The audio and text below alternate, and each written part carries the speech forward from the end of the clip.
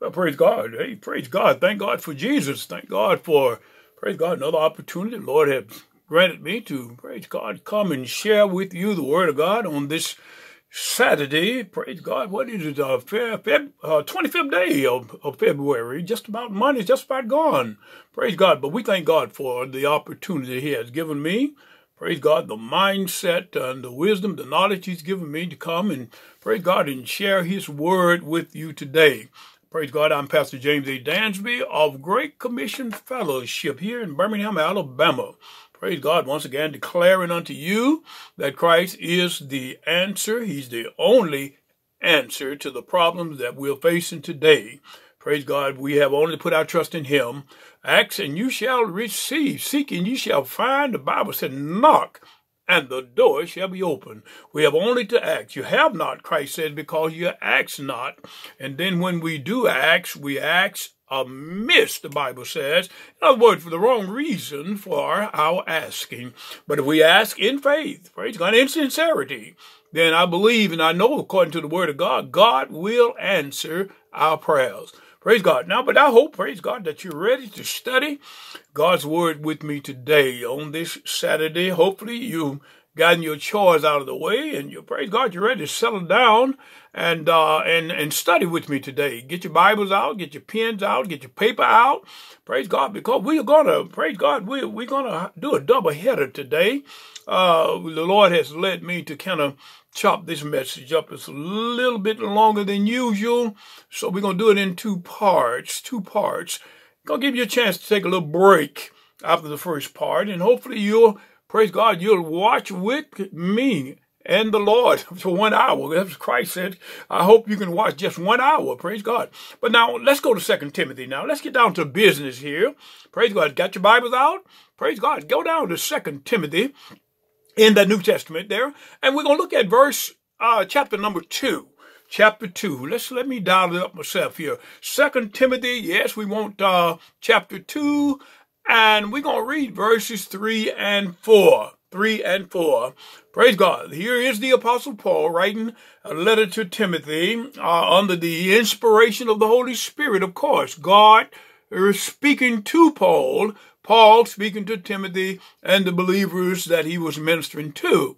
2 Timothy 2 and verse 3. And it reads, Thou therefore endure hardness as a good soldier of Jesus Christ. Verse 4 says, No man, the Lord says, no man that warreth entangle himself with the affairs of this life, that he may please him who had called him or chosen him to be a soldier. Now, I'm going to read those two verses again. Very important. Praise God. 2 Timothy 2, verse 3 and 4. Paul encourages believers. Praise God. He says, Therefore, thou endure hardness as a good soldier of Jesus Christ. And then he said, No man that warreth in this warfare entangles himself with the affairs of this life, that he may please him who had called him, praise God, or chosen him to be a soldier. Let's pray. Father, I bless you today. I thank you, Lord, for this, another opportunity, Lord, you granted me to come to share your word, praise God, on this Saturday afternoon. Now, Lord, I pray the power of the Holy Spirit might go before me. Oh, praise God, break up the fallow ground today. Lord, prepare hearts to receive this word that you placed in my heart today. And Lord, I believe and I know in my heart that your word will not return void, but it will and shall accomplish that for which you have sent it. And Lord God, I will be so mindful to give you all the praise. I give you all the glory. In Jesus' name I pray. Amen. Praise God. He says here again, praise God, if you have been called to the warfare, we should not get ourselves entangled in the affairs of this life. So now our subject today is that we're called out from this world's affairs. We're called out. God has called us out from the affairs of this world. And this is part 9 in this series. The overall topic in the series being that God, he instructs us on how to live in this world. But now specifically, he's called us here today out from the affairs of this world or of this life.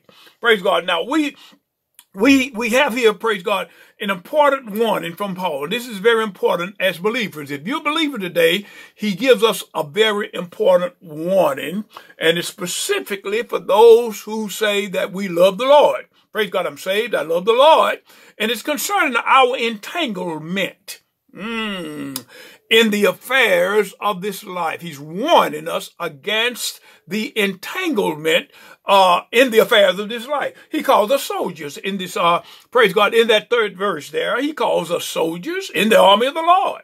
And that's what we are. That's who we are. We're soldiers. And as soldiers, praise God, we must endure the hardness of this Christian life. It's not easy. Praise God. It's only easy because of his yoke that's upon us. He said, take my yoke upon you and learn of me, Christ said, because I'm what? Praise God. My yoke is easy. He said, my burden is light.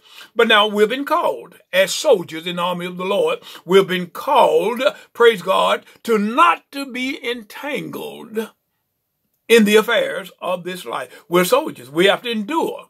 Is that right? But now he also, in that fourth verse, he refers to the warfare. The warfare that he calls our life here on earth as a believer. He calls it a warfare. A warfare, praise God. And the warfare, we have adversaries here. Amen. We're in a warfare against adversary, and the main one is the devil himself. Praise God, the devil himself, the God-hater himself. We are his adversary, no doubt about that. And then he got an ungodly army in this world too. Yes, praise God. He got recruits, yes, in a way we're recruiting. We've been called to go forth and to compel and to invite men into the presence of the Lord. And the devil, he's recruiting also. So now we are in a warfare, is what Paul says here, against the devil himself, against the ungodly army that he's recruited upon this earth, and as well as this present evil world by itself. Praise God. The whole world lies in wickedness, is what the apostle said. And don't forget, though, and then that's our own flesh. Oh, boy. The flesh. We're still in the flesh. I'm saved. Praise God. I'm saved. I'm saved. I know I'm saved. I'm going to go to heaven when I die. But I know that this flesh is still an adversary also. Praise God. So now, if you look at Ephesians, though, let's go to Ephesians. And after we realize we're soldiers. Paul said we're soldiers.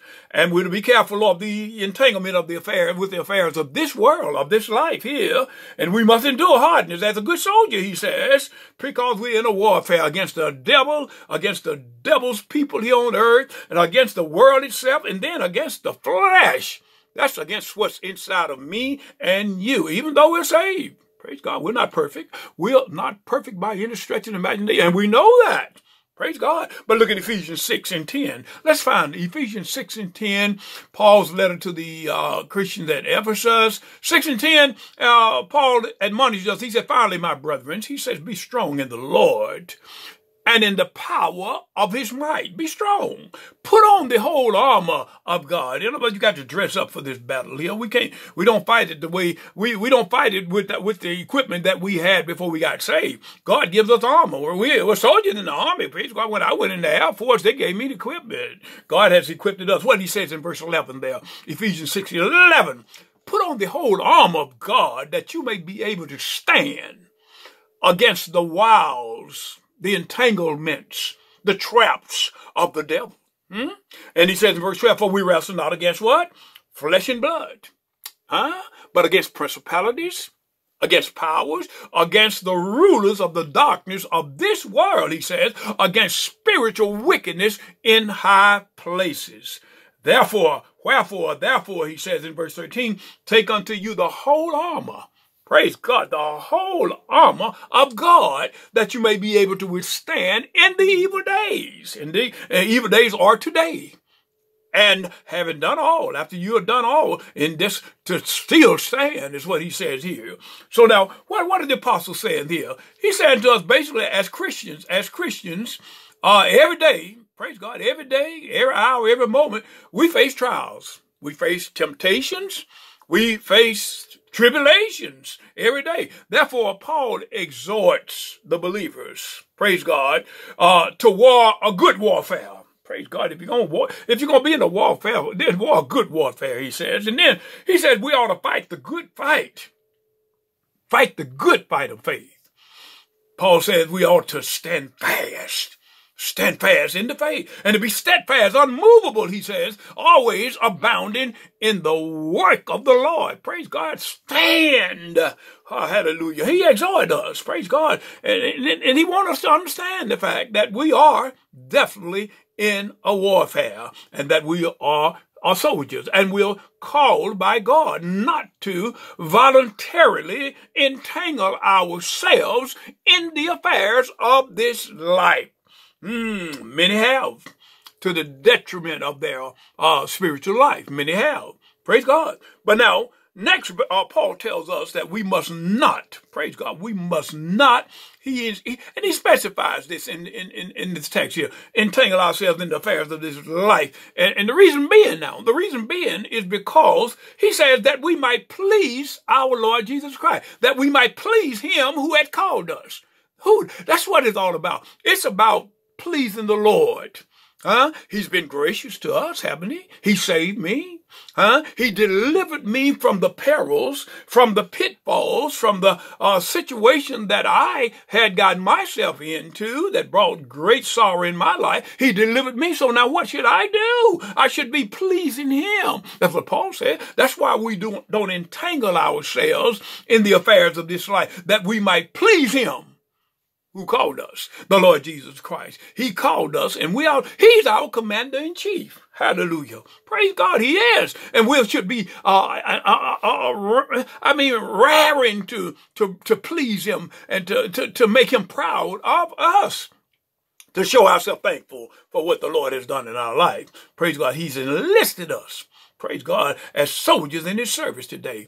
And when I voluntarily enlisted in the Air Force in 1965, it was 65, I was 17 years old when I went into the Air Force. And I did so. Why did I do that? I did it because I wanted to serve my country, so to speak. So I thought at that time, to serve my country. And when I was drafted now, by the same token, when I was drafted into the Lord's Army, so you drafted in God's army. I volunteered for the Air Force, but now God don't take no volunteers.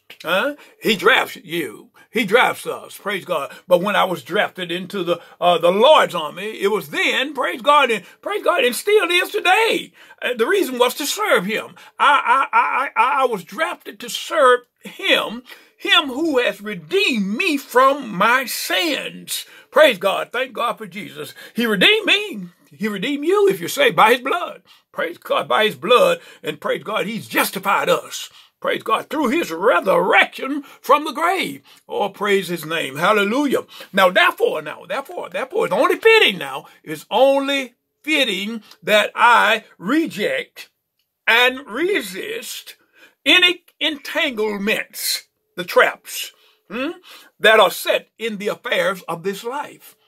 It's only reasonable that we do that, that we be not entangled with the affairs of this life. Because, see, I want to one day be able to say, as Enoch said, Enoch, that old prophet of God, many years ago. Don't you remember what Enoch said a long time ago?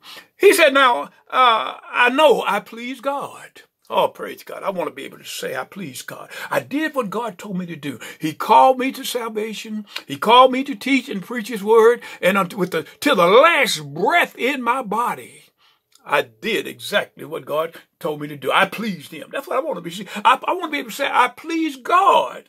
Praise God. And these are the choices really that we have. If you're a Christian today, you have the choice of being able to say I please God or you please the world. Which one? I please God. Did you please God? Have you pleased God? Are you pleasing God? Or are you entangled in the affairs of this life so much so that you cannot please God?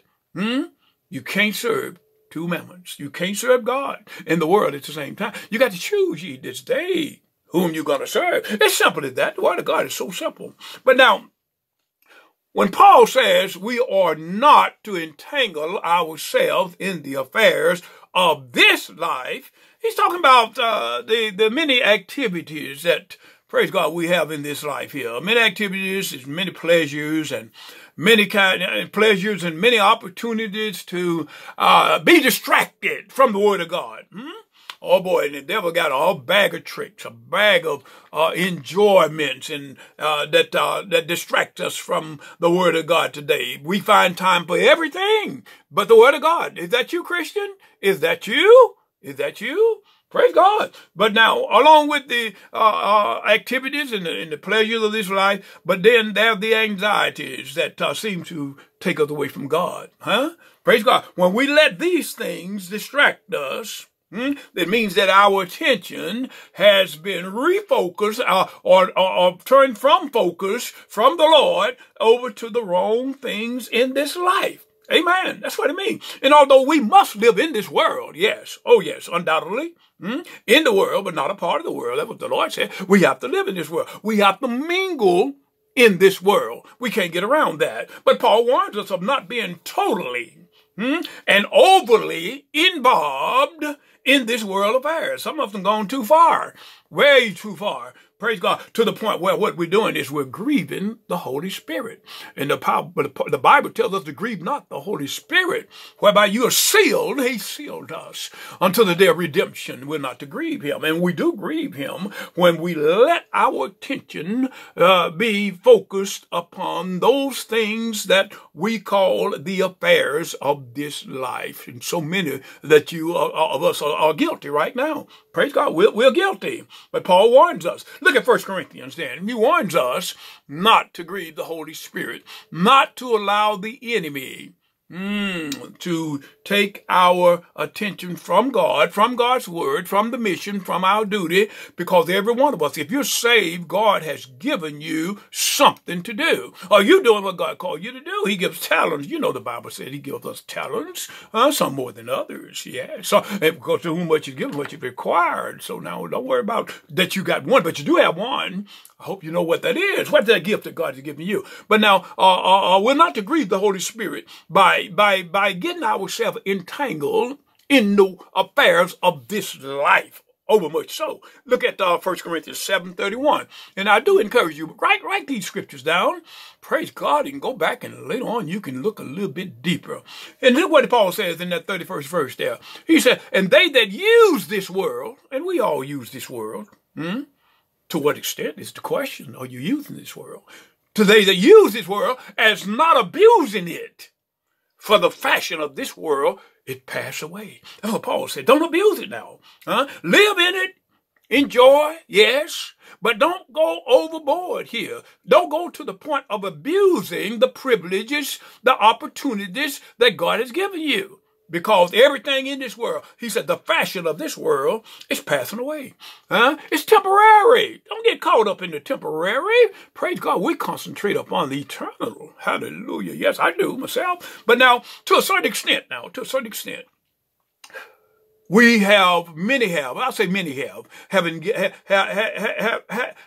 have to engage in this life to a certain extent. Many of us, we work and we have to participate to a certain extent. But now, we must never allow ourselves, listen to me now, to become what? Entangled. That's the key word here. Entangled. You ever seen a spider got a fly or some type of flying bug caught up in a web? Many of us got entangled up in that web. We got to be careful. Don't allow ourselves to be entangled. So that's the key word there. Entangled in the world affairs. The devil has so arranged this world system that we live in so as to snag us. Traps everywhere. Snag us, draw us. All these activities, young people, we can't get them to focus because they're constantly looking at the telephones. They can't go nowhere without a telephone. And they're constantly playing games and all kinds. See, the devil, he's arranged this system so that, praise God, he snags us. He draws us into the entanglements, which is altogether void of godliness. There's no godliness in it. There's no righteousness in it. And he constantly has refocused our attention. Praise God. Amen. Just like that old spider. Praise God. We're trapped. Many of us are trapped. Praise God. The devil entangled us in the things of this world. He sets his trap for us. And many of you have fallen into these traps. And then, like I say, our flesh also. Our flesh. That's that sin that we were born with. Because now, yes, the devil is even responsible for that to a certain extent. But now we have to deal with that 24/7. Amen. So now we must also deny our own evil fleshly desires. That would come from within. That which we can't directly put on the devil, but we can indirectly put it on him. But now we are responsible for some of our own actions. Yes, we are. Praise God. And we are to deny our own evil fleshly desires. God says we must deny them. Amen. And we do this what? By submitting ourselves. Submitting ourselves to the Lord's will, to God's will for you, for your life. Praise God. And for his good pleasure. Hallelujah. Just to see a smile on his face when he know and he see that his children, praise God, the one that he bought through his blood, praise God, are diligently carried out his commands. But now, our Lord, in his message, in his gospel message, he warns us of specific entanglements. We want to dwell about. I want y'all attention this afternoon here. We want to look at these specific entanglements that the Lord Jesus Christ himself said that we are to avoid. Go to Mark's gospel then. Come on now, stay with me. Write it down. Go to Mark's gospel. Entanglement. He don't just say in a broad term, avoid the entanglement. He tells us exactly what they are. Let's look at Mark 4, and we're going to look at 3. Mark 4 and 3. Mark 4 and 3. Jesus said, hearken. Behold, there went out a sower to sow. And it came to pass, as he sowed, he said, some fell by the wayside. And the fowls of the air came and devoured it up. And some fell upon stony grounds, he says, where it had not much earth, not much dirt. And immediately it sprang up, because it had no depth. And then it says in verse 6, and when the sun was up, though, it was scorched, because it had no root. It withered away. Look at verse 7. Some fell upon thorns, among the thorns, that is. And the thorns grew up, choked it, and yielded no fruit. Verse 8, others fell on good ground, and did yield fruit that sprang up and increased, and brought forth some 30, some 60, and some 100-fold. Now, in this parable now, what are we looking at? The specific entanglements that the Lord warning us as believers not. See, we can't say that God didn't explain this to us like Ricky Ricardo would say. God explained this very well to us. See, in this parable of the sower here and the 4 grounds, Jesus revealed to us here the entanglements that we must avoid in this world. Yes, he do. He named 3 in particular. And he goes on to explain these these entanglements in details in Mark 4, later on down in that 14th verse to the 20th verse. He gives us details of what these entanglements are. Let's look at these details. Let's look at it. Let's go on down. You should be there in that chapter 4, Mark 4. Let's go on down. Let's look at some of these, the explanations that Christ gives and the descriptions that Christ gives of these entanglements, what they look like. Praise God. Okay, now look at verse 14 now. We down to 14, Mark 4:14. I hope you're with me now. Praise God. He said, the sower sowed the word.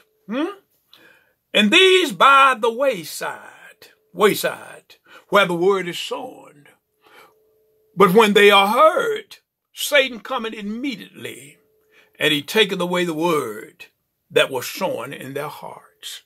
Look at 16. And these are they likewise, which are sown on stony ground, who when they have heard the word, sit up in church every Sunday, heard the word, immediately receive it with gladness. Oh, they say more hallelujahs than I do. Praise the Lord, hallelujah. But now verse 17, but they have no roots. They have no roots. Have you ever seen plants up on top of a house? They'll grow up on the house sometime but they got shallow, no roots. And they're going to die. Sun going to hit them and they're going to die. They have no roots in themselves and so endure but for a time. After when the sun afflictions, persecutions arise for the word's sake, immediately they're going to be offended. Look at verse 18. These are they which are sown among the thorns, such as hear the word. Now they heard it too. I sit up in church. But then the cares of this world, the deceitfulness of riches, the lust of other things entering in, choke the word, and it becomes unfruitful. Verse 20, these are they which are sown on good ground, such as hear the word, receive the word, and bring forth fruit, some 30-fold, some 60-fold, and some 100-fold. This is Christ's explanation of what the entanglements are. Now, in this parable, the seed here is the word of God. The seed is the word of God.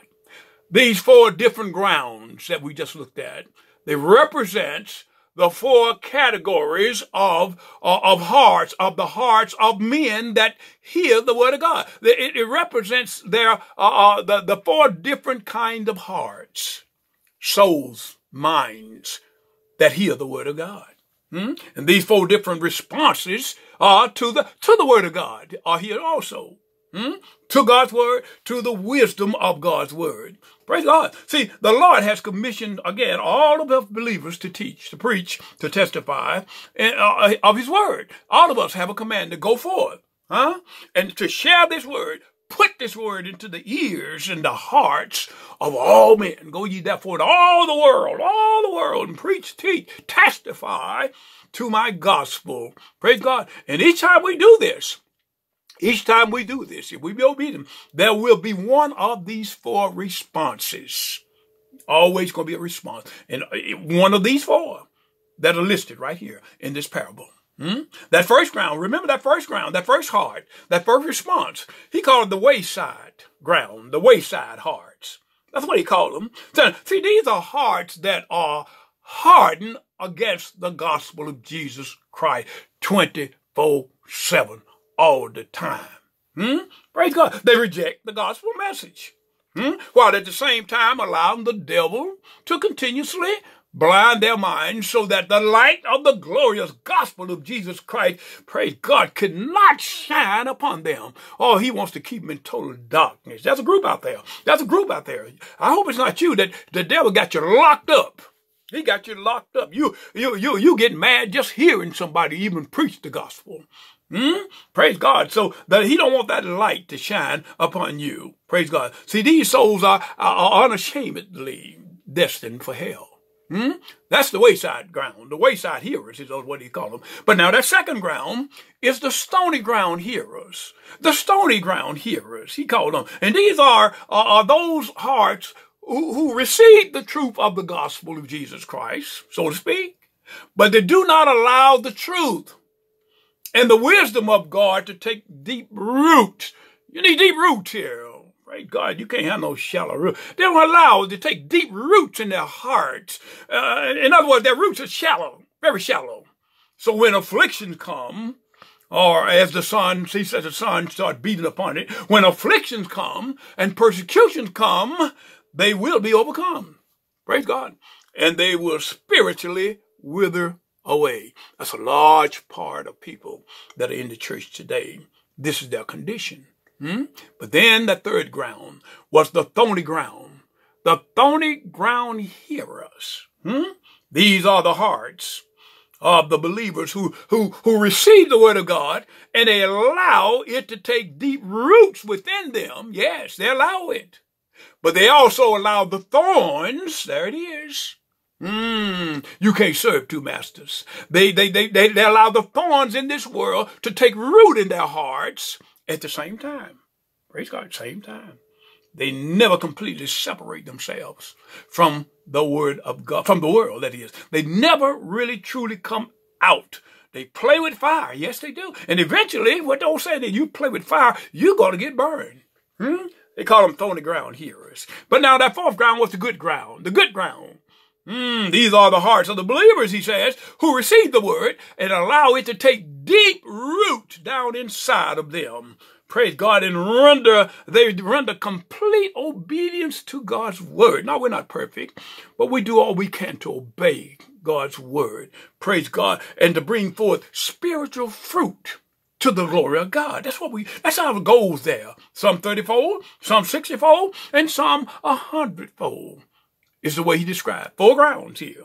But now, again, God has called us out from the affairs of this life. Okay, that's our subject now, right? That's our subject, Now, so from this point, we want to concentrate upon that third ground, the thorny ground. This is the one that's so important here today. This is the place where I found a lot of the church folks at today. That third ground, that third heart, that is described as being thorny ground there. Which identifies the entrapments of the world. Which are the affairs of this world. That's what we can interchange them there. And although this group allows the word, these thorny ground here, they allow the word to take deep root. Yes, they do. Deep roots within them, deep down in their heart. But because they have one foot in God's word, one foot in the church, the other foot in the clubhouse on Saturday night, or somewhere else in a dark place or in the world. One foot in the Word of God on Sunday, and another foot in the world and its affairs. Therefore, they are what? As the Bible says, what the Bible says, these type of people, they are ever learning, but are never able to come to the knowledge of the truth. They ever sitting on the Word of God saying, amen, amen. But they never.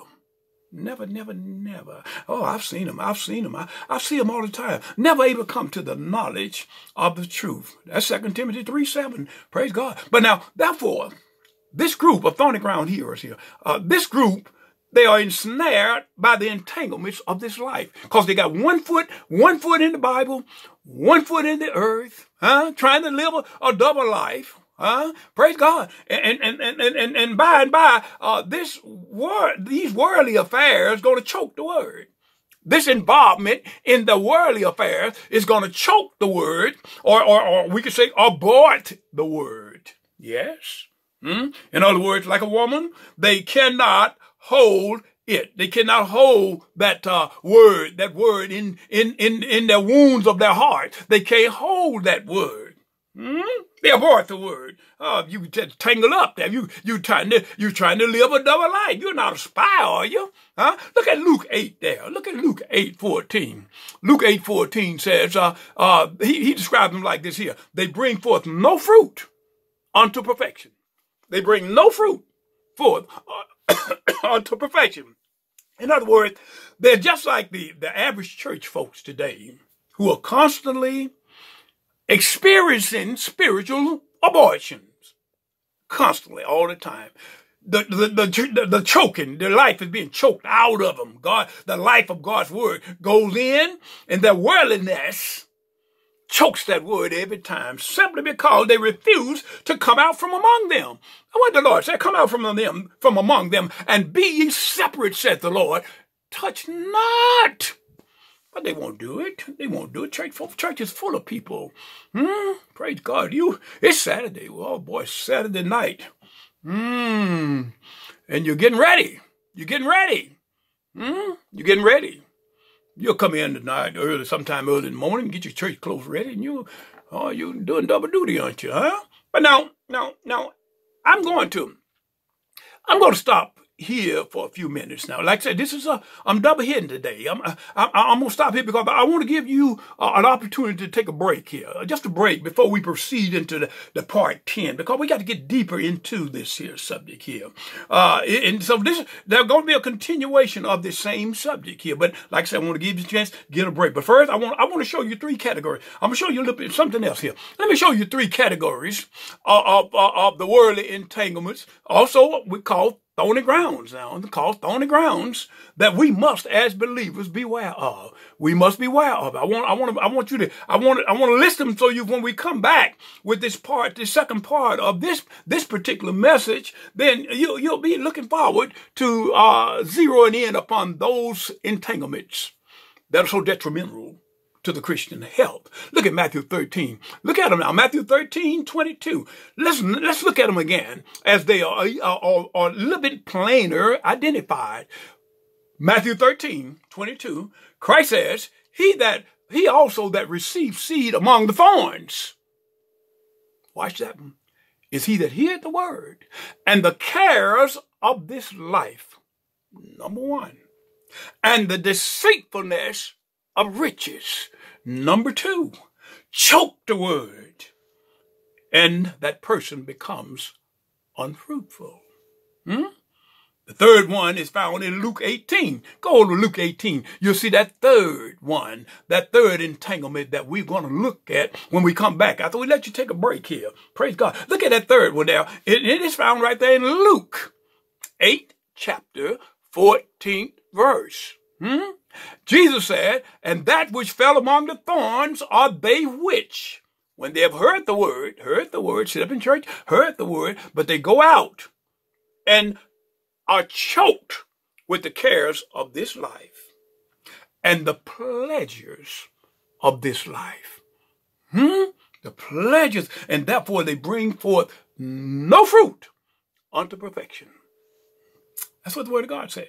So now, after we take a break here, we're going to take a break. Praise God. The pastor's going to take just a minute or so to collect himself. And I'm going to dive deep. I want to dive deep into these three worldly entanglements that have caused so many church folks today not to grow, not to have no joy, not to have no real peace, not to be saved. We're going to dive deep. And again, the three are, what are they? The cares of this life. The deceitfulness of riches. The pleasures of this life. Let us pray. Father, I bless you today. Thank you, Lord, for this. Another opportunity that you've given me, Lord, to come to share your word today. Now, Lord, I pray the power of the Holy Spirit might move upon the hearts of your people today. Lord, let us look into the mirror of your word and let us see not who we have perceived ourselves to be, but let us see ourselves in the true light of the gospel of Jesus Christ. As you see us, let us see ourselves, Lord. Let us come to you, Lord, and ask for forgiveness. And ask that you, Lord, you would make us new creatures in Christ Jesus. And Lord, we'll give you all the praise. We'll give you all the glory. In Jesus' name I pray. Amen. Now, take a break. Take a break now. This is part 9. We're going to proceed to part 10.